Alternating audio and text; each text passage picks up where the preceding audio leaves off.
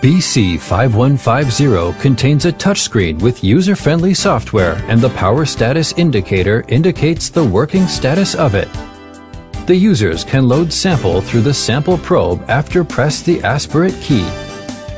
You can switch on BC-5150 from the rear, where has diluent and inlet and the waste outlet.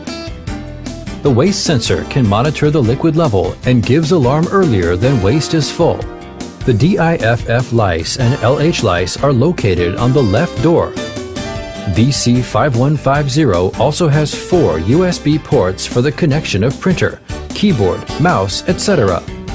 And there is one LAN port which can access to LIS. Please use clean EDTAK2 or EDTAK3 anticoagulant collection tubes to collect venous blood samples, and be sure to collect at least 0.5 milliliters of blood every time. You may enter the patient information including sample ID, name, age, gender, etc. and select the whole blood mode accordingly. Mix the sample well and run it through the sample probe. Remove the sample tube after you hear the beep sound.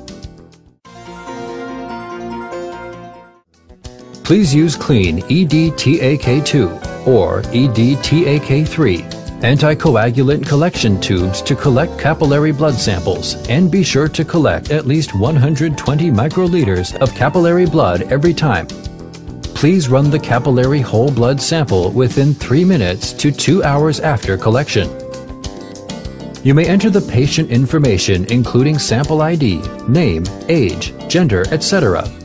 and select the capillary whole blood mode accordingly.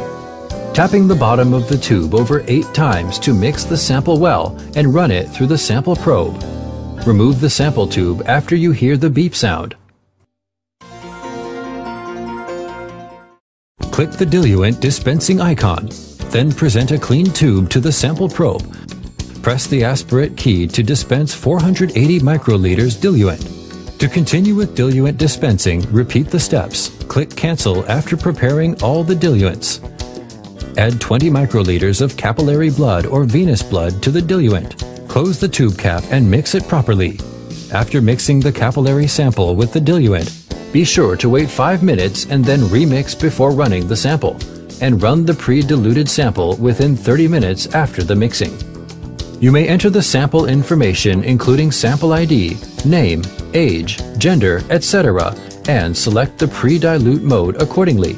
Mix the pre-diluted sample well and run it through the sample probe. Remove the sample tube after you hear the beep sound.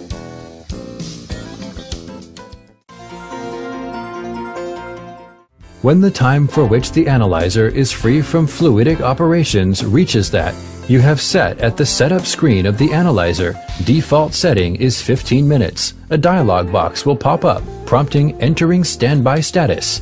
You may exit the standby status by pressing the aspirate key or tap on the screen. You can review the sample results by table after tapping Table Review and see the graphics by tapping Graph Review. For unwanted sample results, select it and tap Delete. Every sample result is editable. Click the desired sample result and then click the Edit Result button. Modify the results and tap OK to save the changes. Select sample records to be printed and then tap Print to print them. You can also select Auto Print in Setup menu to print out report automatically. If you would like to further analyze some sample results, tap Export after inserting a flash disk.